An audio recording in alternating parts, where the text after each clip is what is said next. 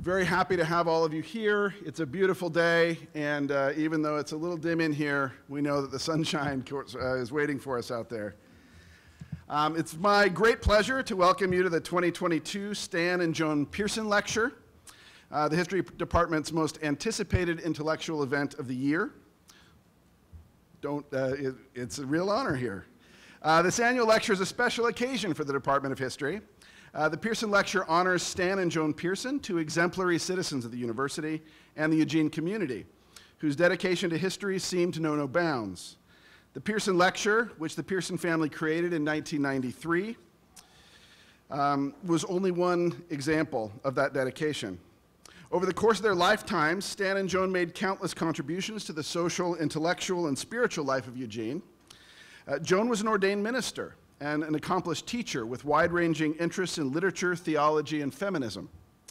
Stan was a professor of history and the author of 4 distinguished books, mostly about the intellectual history of European socialist thought. Both lived long enough to enjoy quite a few of these occasions. Joan died in 2012, Stan died in 2013. Their loss continues to be felt deeply within our community. In 2014, the Piersons' 3 sons, Michael, Paul, and Kit, endowed the Pierson Lecture in memory of their parents. Their generosity will allow us to continue this lecture series for many years to come. We're deeply grateful for each of them and to their families for the opportunity they've given us to remember Stan and Joan in a way that does them justice, by continuing our education and by continuing the conversations they participated in about things that matter to us all. If their family members are able to hear this recording, I know they're not able to make it today, a genuine thanks, so please join me.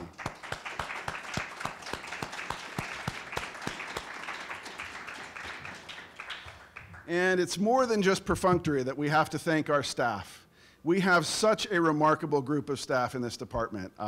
It's such a shame that we lost Nick, but he went on to greener pastures, and before he did so, he helped contribute to this visit by booking travel and helping make early arrangements.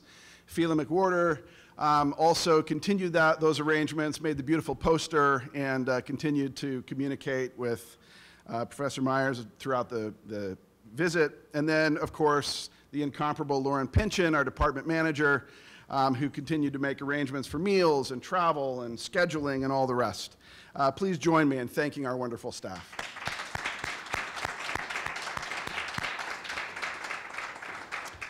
And now it's my pleasure to introduce our distinguished speaker, Dr. Amrita Chakrabarty-Myers, who is Ruth N. Hall's Associate Professor of History and Gender Studies at Indiana University.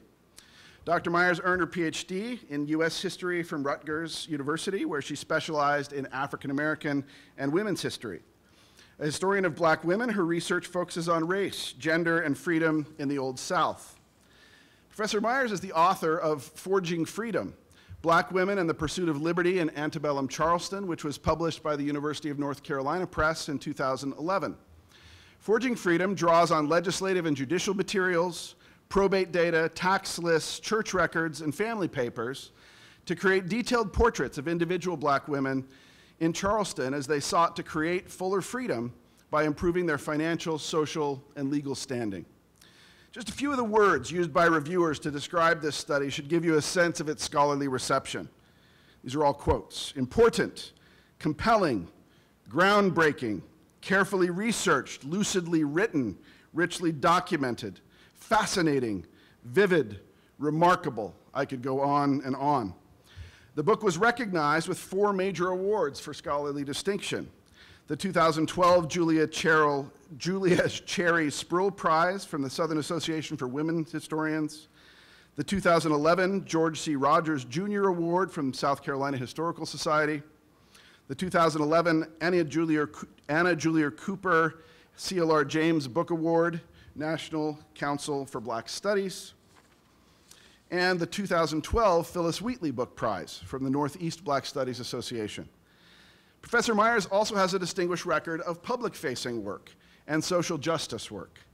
In 2012, this work was recognized with the Martin Luther King Jr. Building Bridges Award from Indiana University.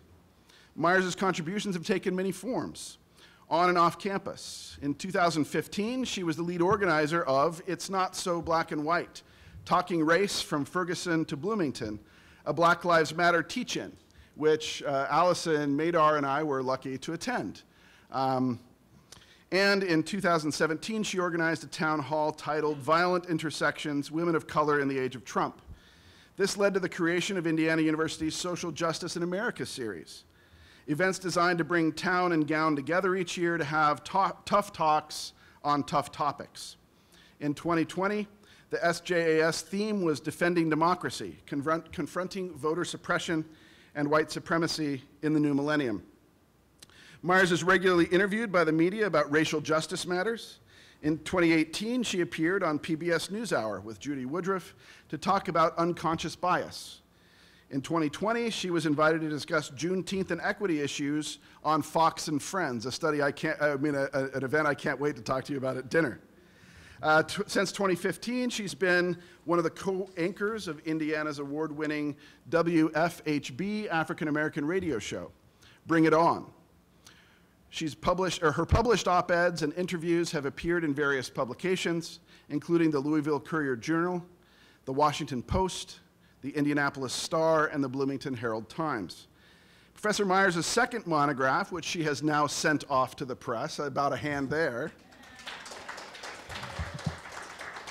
We all know what a feeling that is, and it's remarkable. Congratulations. It will be released by Ferris & Ferris Books in 2023. Today's talk will be drawn from this forthcoming work, and it is titled, When the Archives Don't Easily Speak, The Life and Times of Julia Chin. Please join me in welcoming Dr. Myers.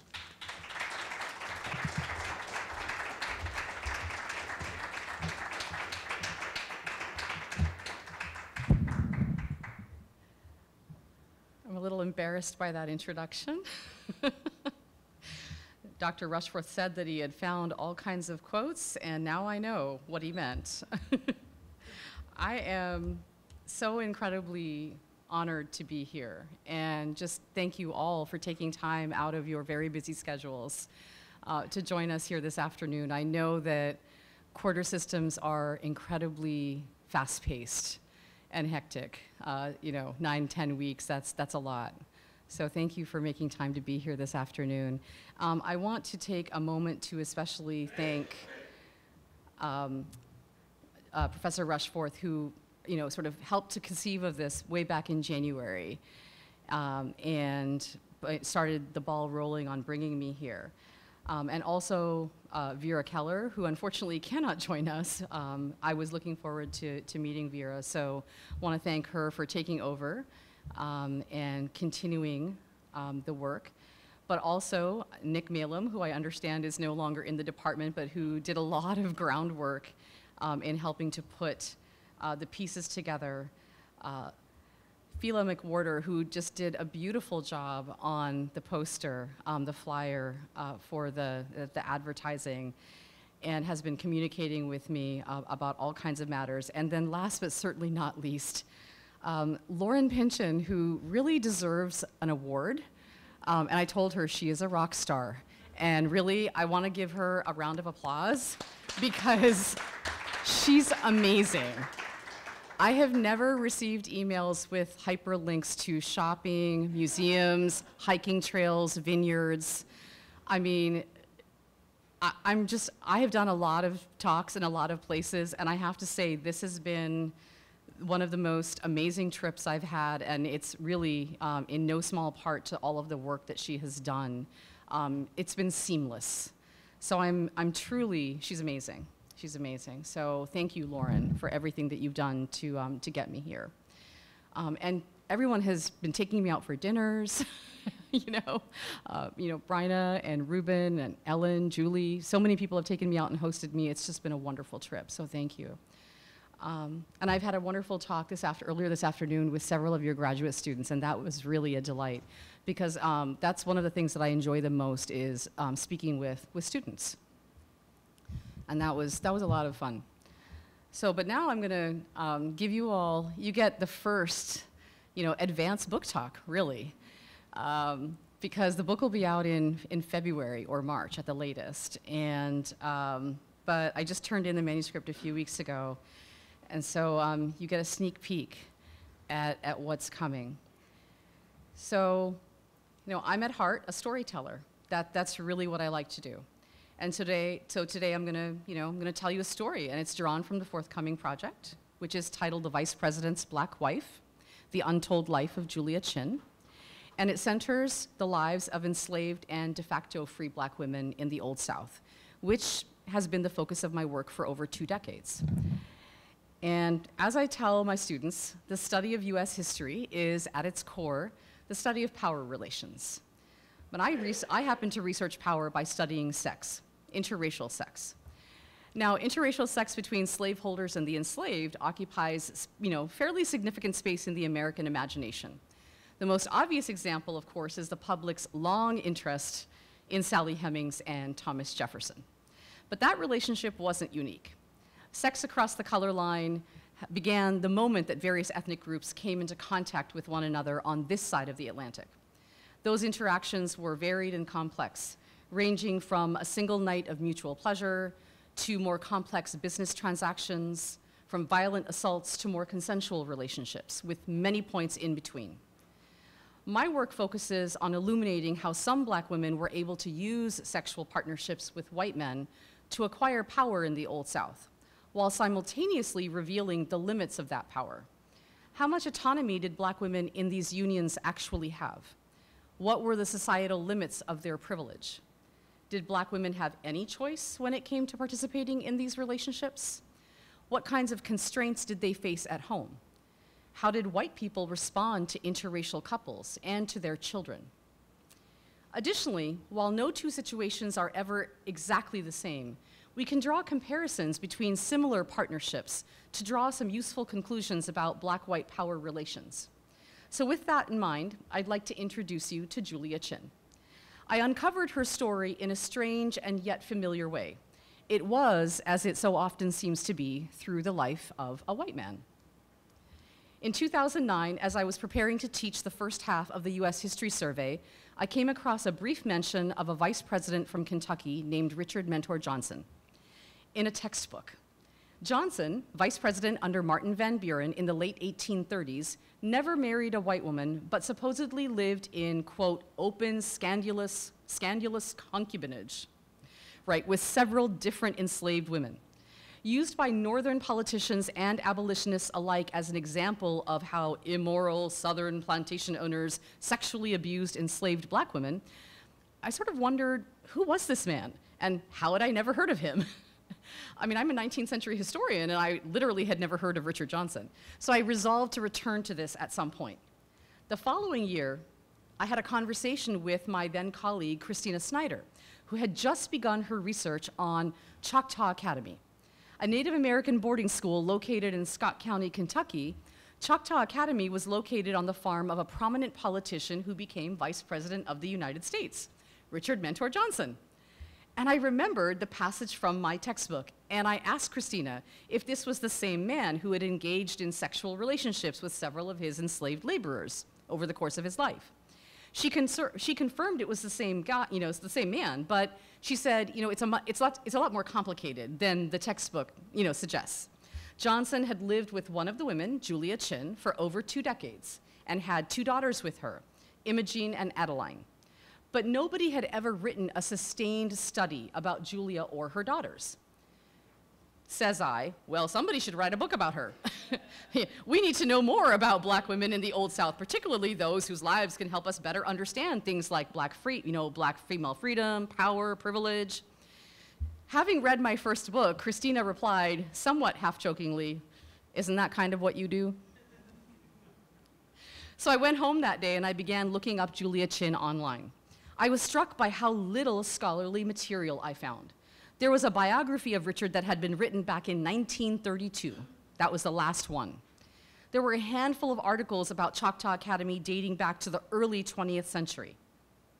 There were some websites that focused on discussing the, quote, boozing and bounding ninth vice president, a man who supposedly enjoyed having affairs with the wives of his colleagues on the Hill, in addition to his fondness for enslaved women. There was also the standard Wikipedia.com site, which had some decent factual material. So much of what was available had no citations. It was gossip used for shock value, and very little of it was actually about Julia. Having already written one book that pieced together antebellum Black women's lives from fragmentary public records, I had some idea of what I was getting myself into if I took on this project. I assumed this would be easier, though. Richard Johnson was a career politician who had lived in the public eye for well over 40 years. Congressman, senator, vice president, he would have left behind a large collection of archival materials. And while I wasn't interested in writing a book about Richard, I knew that I would have to use his materials to write about Julia, that I would have to go through him to get to her. Now, this, of course, is one of the frustrating realities of the work that I do, that in order to reconstruct the lives of enslaved women, to write Black women back into the historical narrative, I have to use materials created by white men who never intended for their documents to highlight Black women's voices. To recover the stories of 19th century Black women then, who left behind few firsthand accounts of themselves, we as scholars have to be willing to ask different questions of the archives, to use new methods of analysis with existing records, to read against the grain. The challenges of doing this kind of work are many. How do we use data created by the very people who exploited Black women, material that was never supposed to tell Black women's stories, to reconstruct their lives? How do we read between the lines to give flesh to skeletal remains, responsibly analyzing the silences? How can we ensure that Black women remain at the center of our work and are not overshadowed by the men in their lives, men who created the paper trail that we rely on, and about whom more information exists? How do we maintain a responsible ethic of care so that we don't reinscribe violence onto the women we study? Women who were already subjected to terrors most of us cannot even begin to imagine. What do we do when the archives do not easily speak or tell comfortable stories? I expected these challenges as I prepared to write Julia's story. But what I wasn't ready for was the fact that there was no large collection of Richard Mentor Johnson archival materials. Richard had spent 44 years in state and national politics, but there was no gigantic repository of his papers anywhere in the country. Not in Washington, D.C., where the Library of Congress had only a small collection of about 160 letters, almost entirely related to financial matters and business correspondence.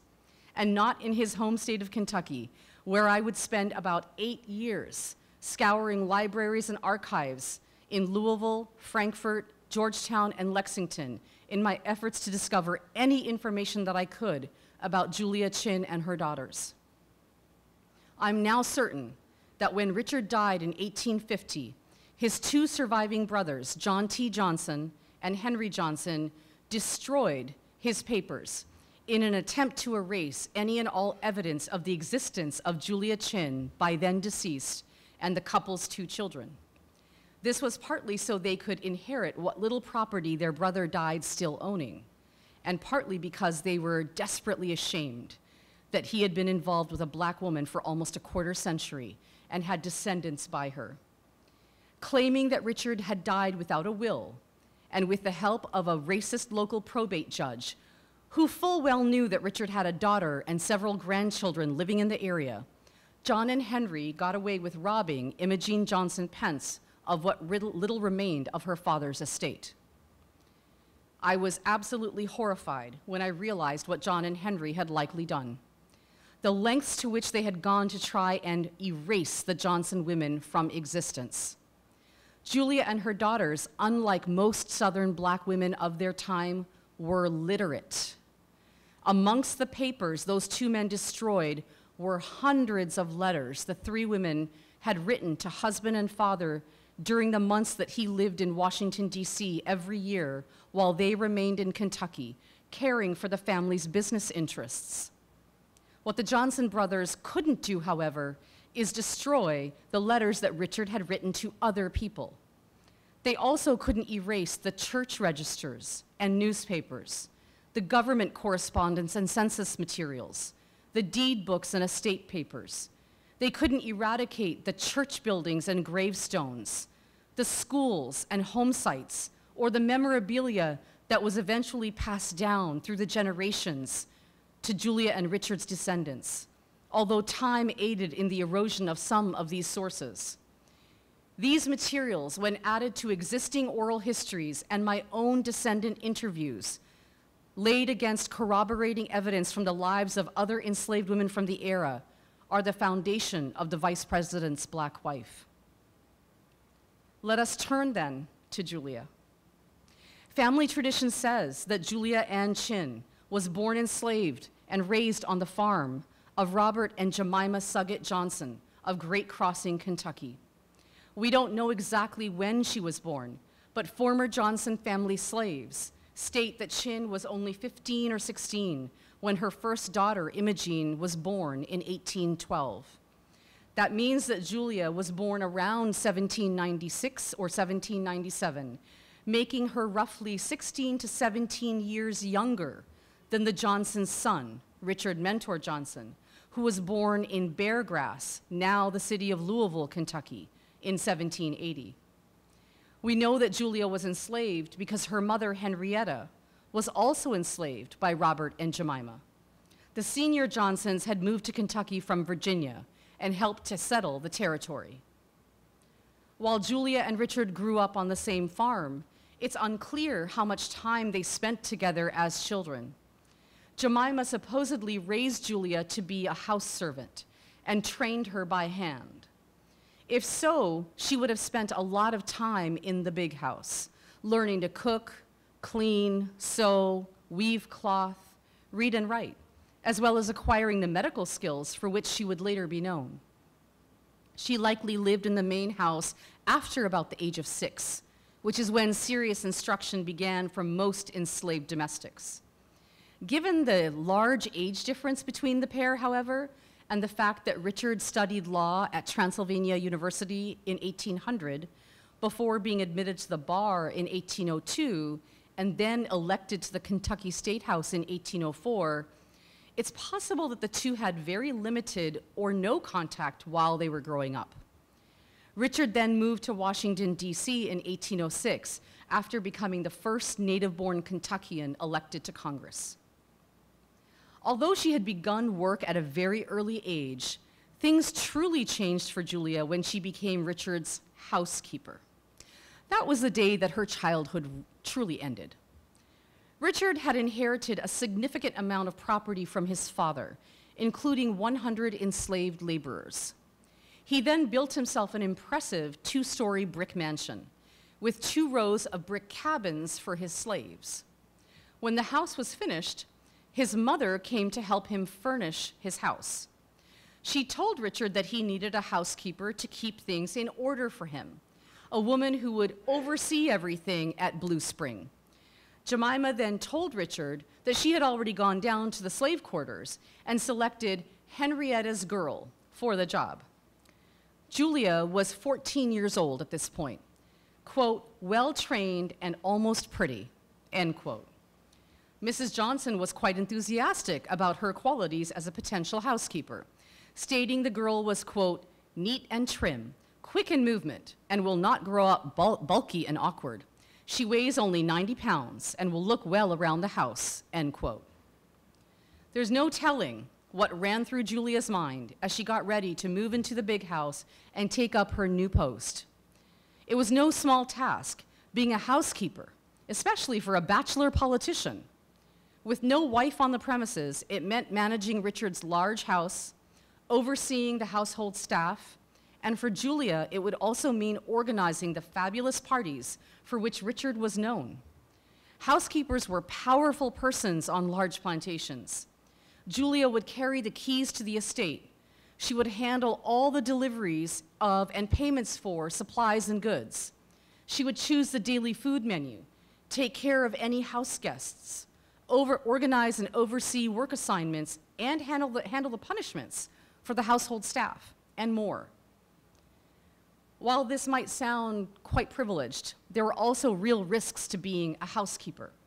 It was common for white men who engaged in sexual relationships with enslaved women throughout the Atlantic world to refer to their black mistresses as their housekeepers, or for their housekeepers to be their mistresses. Indeed, there appeared to be a very fine line between the two. One wonders if this long history of sexual relations between masters and housekeepers was on Julia's mind as she prepared to take on the role of Richard's ménagère, as they were called in French-speaking areas like Saint-Domingue and New Orleans. It certainly didn't take long for this to happen. By 1811, when Julia was 14 or 15 and Richard 31, the pair had begun a sexual relationship that would last 22 years and produce 2 daughters. Due to the archival issues that I discussed with you earlier, there are things that we just don't know about Julia. For instance, we're not sure what she looked like, since there are no confirmed portraits of her. At only 90 pounds neat and trim, she was apparently a tiny person. And everyone agrees that she was a woman of African descent. She has, however, been referred to at various times as a Negro, an African, brown, mulatto, yellow, or an octoroon who was, quote, fair enough to pass for white, end quote. The nature of Julia and Richard's relationship is also up for debate. Was she Richard's legal wife, his willing partner, and I put willing in quotes for a reason, or his coerced mistress? Some people considered the pair to have been a married couple, concluding that despite her legal status as a slave, since Richard treated Julia like his wife, and she did all the work of a wife, and because she was the mother of his children, that she was indeed his wife. The couple's former enslaved laborers claimed that the pair had an actual marriage ceremony, complete with Julia in a pink silk dress, guests, cake, violins that played the popular wedding ballad of the day, I Will Be True, and a minister named Hayes. This all sounds very romantic. Yes, but given the couple's age difference and Julia's lifelong status as an enslaved laborer, it's highly doubtful that this was a consensual partnership in the beginning, if ever. Additionally, there is no Reverend Hayes in the Scott County census records. The Johnson family also had a long history with Great Crossing Baptist Church, which Robert and Jemima, Richard's parents, had helped to found. Why wouldn't Richard ask a minister from that church, which he and Julia attended, to marry them? It would have actually made the most sense for the couple to ask Thomas Henderson to marry them, given their connection to the man, as we will quickly see. Captain John Wilson, who was a contemporary of Richard's, claimed that Julia and Richard had in fact been secretly married by Henderson. But there is nothing in Henderson's papers to suggest this, and no marriage license has ever been recovered for the pair, although that could have been destroyed when Richard's papers went up in smoke at his death. Whatever the legalities, people clearly believed that Julia and Richard were a married couple. Judge James Kelly, who knew Richard when the judge was a young man, said that, quote, old Colonel Johnson had a mulatto wife, end quote. And Richard himself referred to Julia as his wife. In a letter to a friend, Richard mentioned, quote, my bride, end quote. And he supposedly released a statement to the press during the election of 1836 when he was running for the vice presidency, which stated, quote, unlike Jefferson, Clay, Poindexter, and others, I married my wife under the eyes of God, and apparently he has found no objections, end quote. Since all 3 of the men referenced had black partners or mistresses at some point in their lives, we can assume that Richard was referring to Julia in this statement. Even if the state didn't recognize his union, having outlawed interracial marriage, Richard clearly believed that the laws of God trumped the laws of Kentucky. Clearly, there are things for Julia Chin that are up for debate. What then can we actually say about her? We know she was a woman of color, that she was literate, that she and Richard lived together for over 2 decades, and that they had 2 daughters together. Richard never denied that Imogene and Adeline were his children. He had them educated. He called Julia his wife. And since his career kept him in Washington, D.C. for 6 months each year, It was Julia who handled the day-to-day business of running Richard's plantation, Blue Spring Farm. This included dealing with local businessmen and overseeing the estate's labor force. A God-fearing woman, she also attended Great Crossing Baptist Church, where she was baptized in 1828. She also had regular contact with the headmaster and students of a federally funded boarding school for Indigenous boys located at Blue Spring. Known as Choctaw Academy, the school opened in 1825 and remained in operation until 1848. Julia helped to run the school and made it a success. It is Richard's letters to Thomas Henderson, who was headmaster of Choctaw Academy, that give us additional insight into Julia's life. She and her daughters, Imogene and Adeline, all lived at Blue Spring Farm. It isn't clear, however, if Julia and Richard always slept in the same house together. There were several buildings on the property, including a large brick dwelling that Richard referred to as my great house. It's possible that the couple lived together when Richard was in Kentucky. But Julia also had her own place at Blue Spring, a stone house. In this way, Julia's life mirrored that of Anna Kingsley, who was the enslaved wife of a Florida slave trader named Zephaniah Kingsley. Anna resided in a pretty two-story brick and wood frame house with her children. Like Anna Kingsley, Julia's position in Richard's life appears to have earned her the privilege of her own home. It was a structure large enough to house a 3-room library. Julia may have negotiated this house as part of the couple's relational arrangement. Anna Kingsley, however, would eventually be freed along with her children, unlike Julia. As an enslaved person, Julia wasn't legally permitted to own anything. This was never really her house. Slave owners like Richard Johnson made it clear that their plantations and everything on them was their property. Richard once told Thomas Henderson that if more space was required for the students of Choctaw Academy, he, Richard, would just take over Julia's house for that purpose. Quote, "At any time, I could appropriate that whole house if necessary," end quote. One wonders how Julia felt knowing she could be turned out of her own home by the father of her children whenever he wished. An enslaved woman, Julia Chin walked a fine line between having power and being someone's property. Still, she exercised considerable authority as manager of Blue Spring. Like slave trader Zephaniah Kingsley, Richard Johnson's job meant that he was away from home for months at a time. Both men relied on and trusted their black wives to make sure that things ran smoothly in their absence. Kingsley noted that Anna was trustworthy and capable, and that she could run the plantation as well as he could in his absence. Similarly, Richard Johnson told Thomas Henderson, who functioned in some ways as overseer of Blue Spring, that Julia would make sure everyone did their job. Thomas would only have to help her if she became ill, just to make sure that the laborers, quote, "didn't get out of hand," end quote.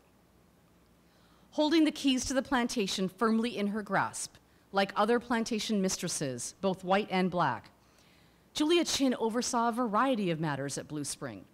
Probably her most important task, however, other than raising her daughters, was directing the farm's enslaved laborers.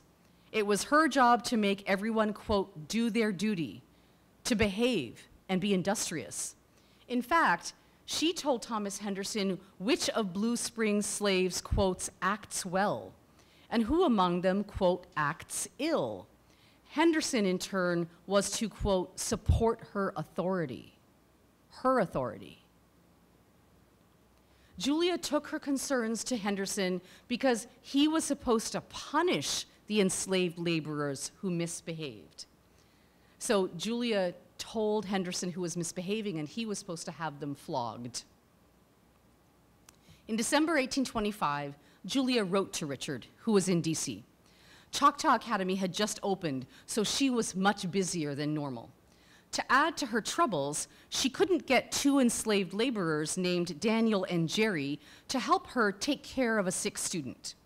On top of all of that, all the male field hands had snuck off and left the plantation, except for 2 men named Sandy and Jacob. This aggravated Julia, partly because these kinds of disciplinary issues arose every winter when Richard was in Washington. Frustrated, she wrote to her husband. Richard was furious. Over the next 3 months, he wrote several letters to Thomas Henderson about how to handle the situation. He told Henderson to talk to Julia, figured out who had been causing her trouble, and then whipped the offenders. If he didn't want to flog the men himself, Henderson was ordered to call a constable to come and beat the laborers in question. As a last resort, the troublemakers were to be sold to Edward C. Johnson's cotton farm.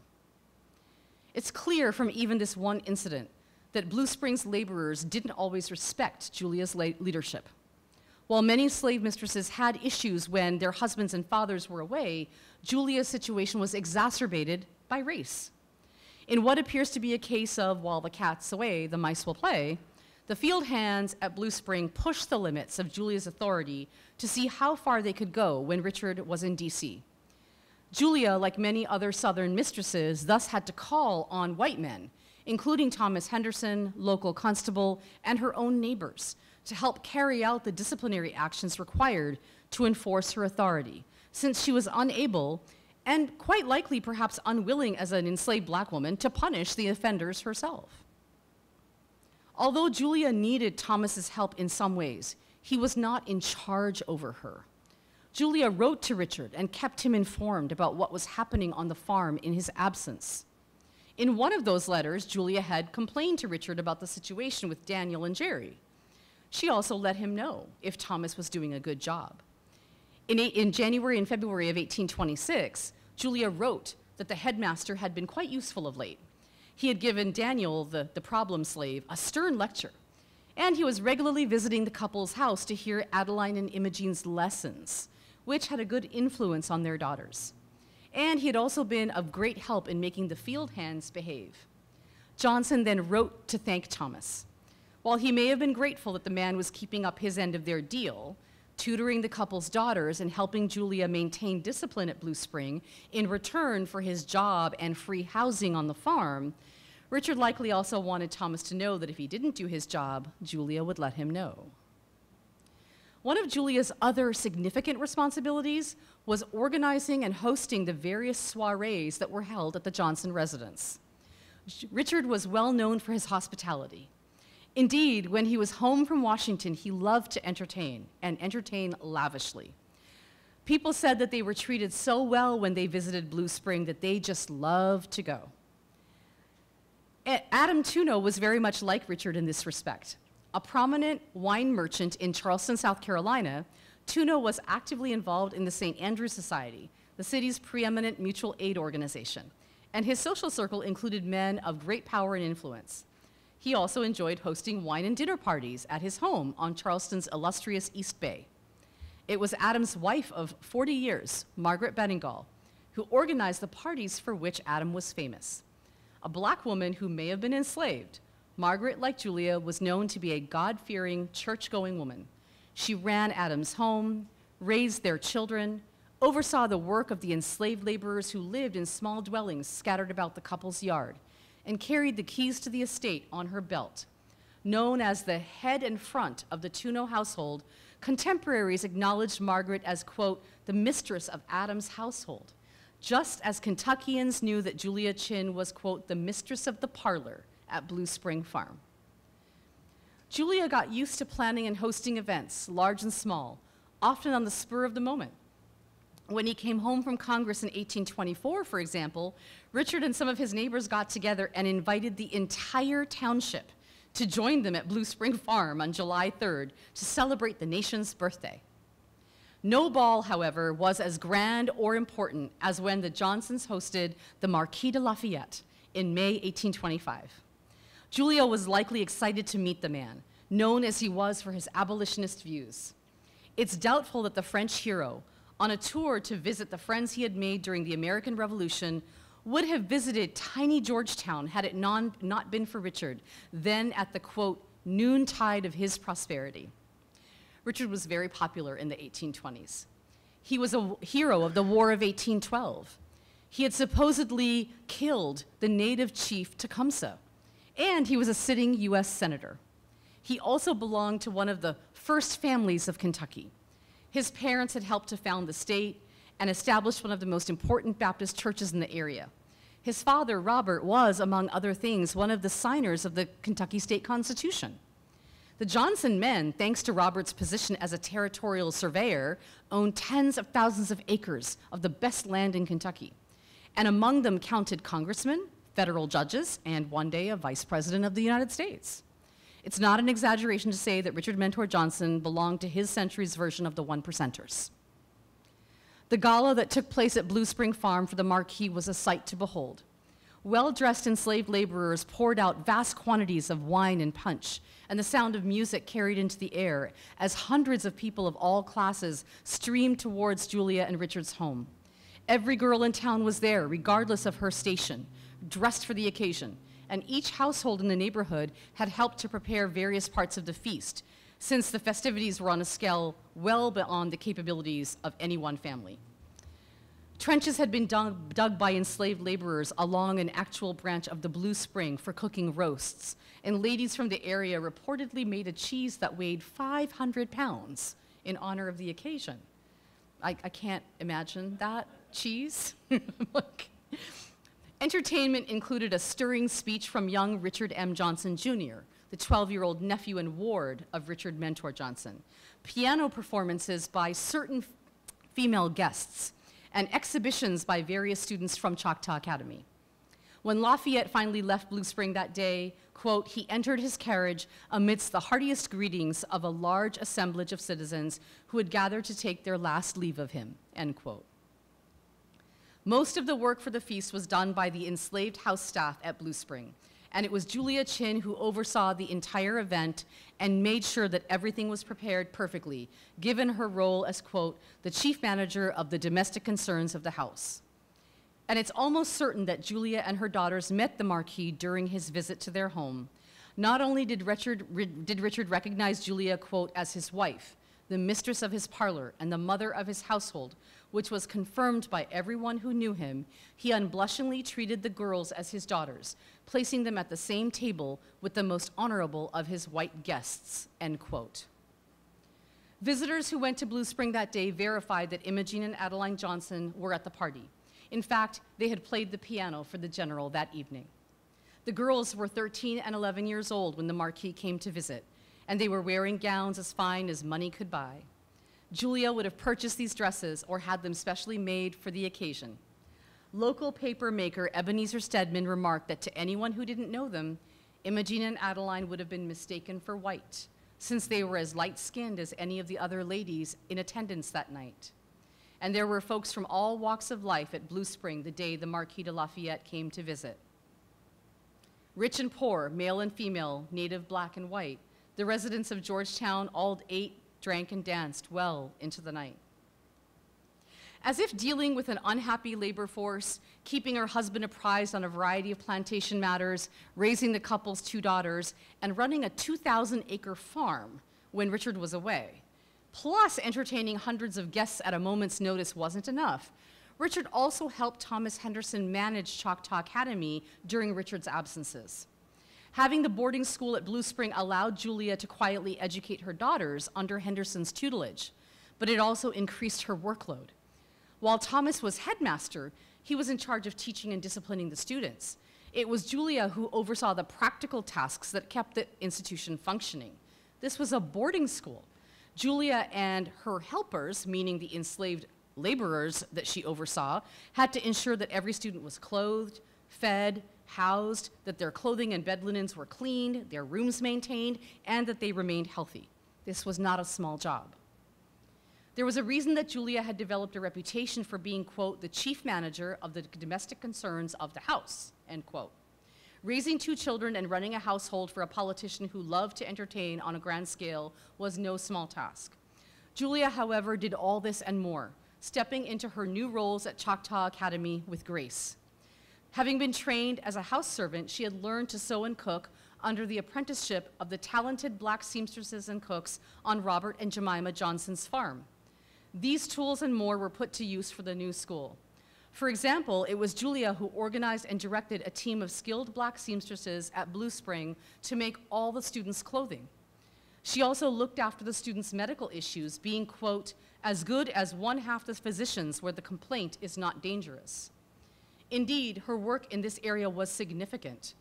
She was so effective, Richard didn't have to hire a doctor to care for the school students until after her death. It's likely that Julia acquired her medical school skills, like the rest of her domestic abilities, from the black women on the plantation where she grew up. Enslaved women passed herbal remedies, knowledge about midwifery, and other medicinal information down from mother to daughter. We can thus assume that Julia learned most of what she knew from other black women, including her own mother, Henrietta. Julia was also in charge of setting up all the beds for the students. This included buying coarse linen from William Johnson's store in town to make the mattresses, the bed ticks, and negotiating with a local craftsman named Mr. Campbell to construct the actual bedsteads. While it's unclear how much of the physical labor of mattress making Julia did herself and how much she delegated to the enslaved women of Blue Spring, she saved the household money by furnishing some things at home with her own labor. Richard indicated, however, that even if Julia had to purchase everything, he would not object. Indeed, he stated that, quote, as to everything else, Julia has the means and can accomplish it. Perhaps she might want some aid in having a contract made for the bedsteads for the upper part of the library, end quote. Julia clearly provided a wide variety of labor to make Choctaw Academy run smoothly. What's critical to note here is that she had access to Richard's money while he was away, which indicates that there was a high level of trust between the pair. When Richard stated that if Julia had to, quote, purchase everything, I do not object, end quote, or that, quote, as to everything else, Julia has the means and can accomplish it, end quote, he likely wasn't referring to hard currency. He probably meant she could place orders and enter into contracts with local vendors for the goods needed at Blue Spring, since stores in the US functioned on credit in the antebellum era, especially in the rural South. This is still significant, however. It meant that Julia could draw on Richard's local lines of credit, which meant area merchants recognized her right to do so. This means that in the Bluegrass region, Julia legally functioned as Richard's wife for the purposes of transacting business. Julia did, however, control some physical currency. She would pay seasonal laborers at Blue Spring using the cash that Richard left her every year. And in a letter to Thomas Henderson in February 1826, Richard noted that, quote, after the 4th of March, I can send the boys some spending money, or if they do not choose to wait, Julia will hand you $10 silver for distribution for spending money if they want it. That would be the equivalent of about $300 today. Julia thus not only had the right to use Richard's lines of credit in order to purchase materials for both school and house, she also had access to and distributed cash, both to the farm's white employees and to the academy's headmaster. It's telling that Thomas, a white man who had known Richard for years and who was the school's headmaster and an ordained Baptist minister, was not sent this money directly. Instead, he had to ask Julia, a woman of African descent and legally an enslaved woman, but who was clearly the mistress of the plantation, for these funds. Richard very obviously trusted Julia, and he knew that she was a savvy businesswoman. When referring to the work that needed to be done with regards to the school, he wrote that Julia could accomplish everything. His statement that perhaps she might want some aid in having a contract made for the bedsteads for the upper part of the library suggests that she was perfectly capable of handling these matters. Richard never said that Julia definitely needed help, just that she might. It implied that Henderson should provide this aid, but only if Julia requested it. And she might have done so if Mr. Campbell was being difficult. It would have been useful to have a white man on hand if Campbell was hostile or tried to cheat her. Not every merchant in the area would have been comfortable dealing with the black woman who was running things at Blue Spring Farm. Life was hardly restful for Julia Chin. Being the wife of a politician from one of Kentucky's first families didn't mean she enjoyed a life of luxury. The success of Blue Spring Farm and Choctaw Academy were the direct result of her constant work and supervision. She labored long days at the head of a slave force that worked even harder. Her sudden death while caring for the school's students during a cholera epidemic in 1833 at the age of 37 thus affected the life of every single person who lived at Blue Spring. Richard certainly missed her organizational capabilities.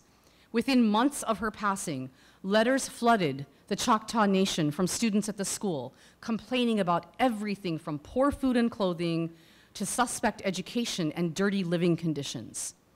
Richard, overwhelmed, tried to address the conditions and persuade the chiefs not to take their children home.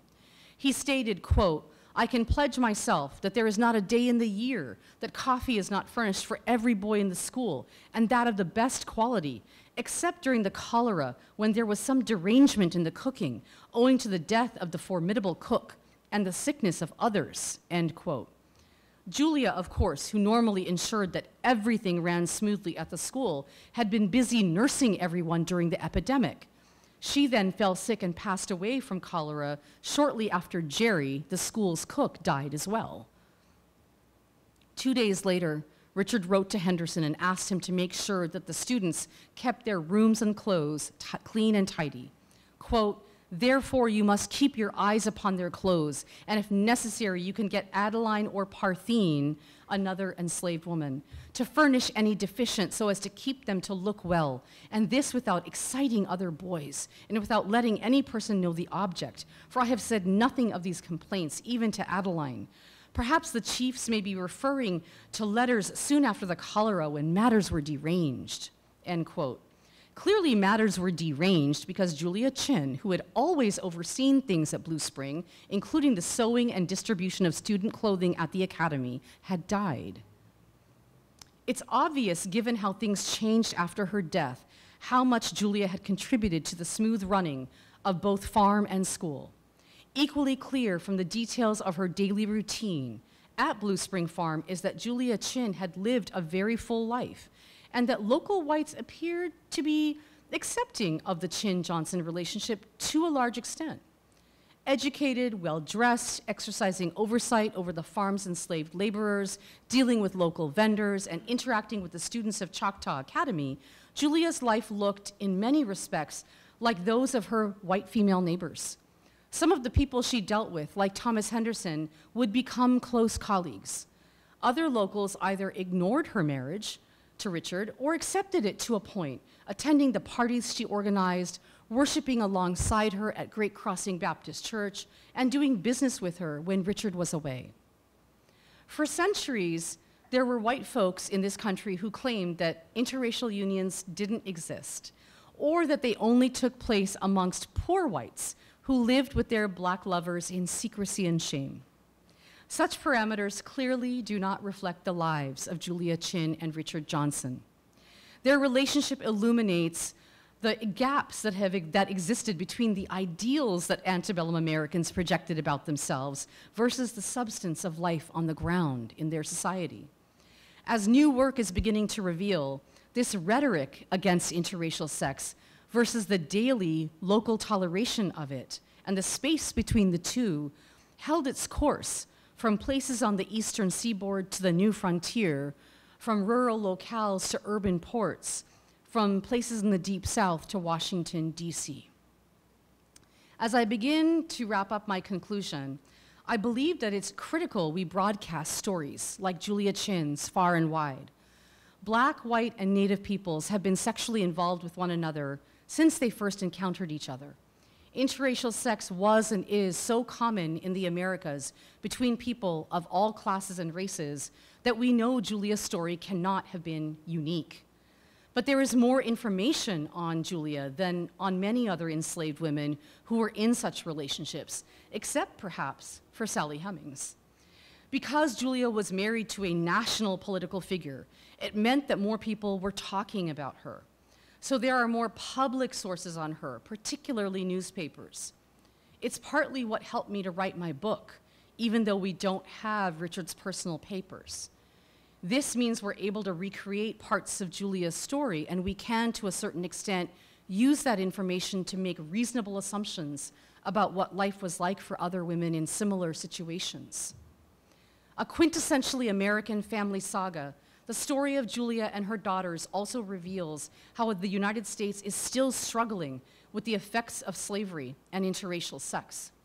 While conducting research, I was saddened but not surprised by how Julia, like most enslaved women, had been erased from US history. Few people today know her name. The truth is that Julia and Richard are both victims of our continued national refusal to acknowledge our history of slavery and interracial sex. This has played out in various ways, including, but not limited to, a long-standing violent commitment to segregation, the corresponding construction of the one-drop rule of blackness, and an unwillingness to accept the existence of biracial and multiracial persons, even after Loving versus Virginia legalized interracial marriage in 1967. And a comparable inability, until quite recently, for people to self-identify as multiracial on government forms and records. This reality of historical erasure, of people's dilemmas with black-white binary created by structural racism, and the struggle with history and memory was driven home to me when I met and interviewed some of Julia and Richard's descendants. It wasn't something I ever thought would happen. I'm a slavery scholar. I research dead people. The thought of meeting any of Julia's family members just hadn't occurred to me, and when I did, their stories surprised me, because none of them knew until much later in life that they were descended from a vice president and his enslaved black wife. This was not an accident. Julia Chin hadn't just been removed from the history books of the nation. She had been erased from the memories of her own kin. At some point in the early 20th century, members of the family crossed the color line and stopped telling their children the truth about their family's lineage. Although, quote, in Kentucky, the general banter was always, oh, well, we all have black blood in our history, end quote, white families never admitted that they, in fact, actually had black ancestry. When I asked Bill Jackson, a descendant of Julia and Richard, through the Pence line, no, it's not Mike Pence. I know you're thinking it, so I'm just going to say it. Why he thought his family lineage had been hidden from him for most of his life, he remarked, quote, you know, it's a closeted secret. It's not something that people were necessarily proud of. I know it's certainly been hush-hush in our family, and whenever it comes up in other families, it's just as hush-hush, end quote.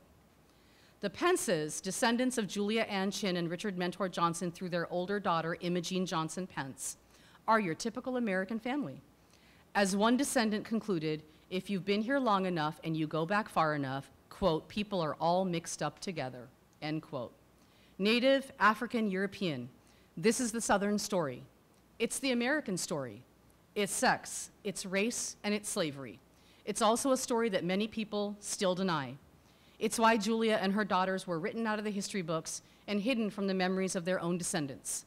It's uncomfortable because Richard owned Julia, because blackness was and still is treated as a stigma, because our history of slavery and settler colonialism has yet to be fully acknowledged. It's why some people are trying to eliminate the teaching of chattel slavery and other historical realities, including indigenous genocide, from our schools.